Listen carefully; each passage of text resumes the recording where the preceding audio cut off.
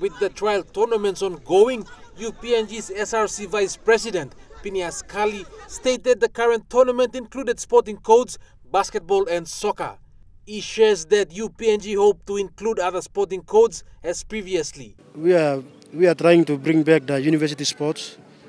Long time some boys are play, students are play university sports, all sporting codes. You know, some Wisi Cup, rugby, all, but all sporting codes like soccer.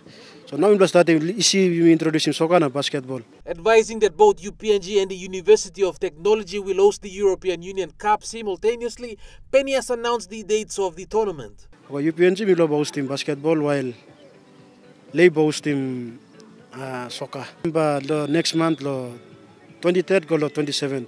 He, however, also mentioned that the date at this point is not confirmed. From the current trials ongoing, it is noted that the PNG Football Association will assist with selections for the EU Cup for soccer. Edson Kuso, Chukai Sports.